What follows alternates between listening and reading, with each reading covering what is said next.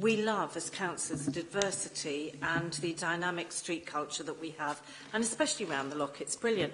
But we must recognise our residents' human rights and quality of life. Councillor Bucknell, you said once you've lost your freedom, and then you went on to say something else. But what about the freedom? What about the freedom of the residents who had to live with this day and night? Day and night. I don't think you can. Sorry, John. Jonathan, you talked about a flimsy evidential base. I can tell you, as a local councillor for Camden Town, I actually had people ring me up at 1 o'clock in the morning to say, Pat, listen to what I have to put up with, and it wasn't pleasant. I absolutely patrol the area with our other councillors, and the beat bopper, honestly, it's enough, 1 hour would be enough to drive anybody insane, but people had it day and night.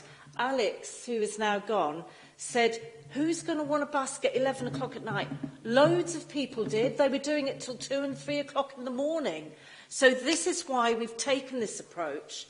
It just doesn't, self-regulation doesn't work in this instance, because people come into Camden, and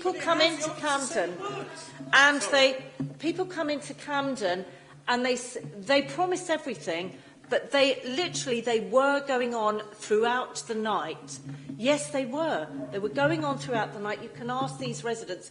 So we have to have a policy that actually puts a ring around it to say, this is what you can do and this is what you can't do. So I'd just very quickly like to ask Jim and Tony their perception of the change in the busking activity after June of this year.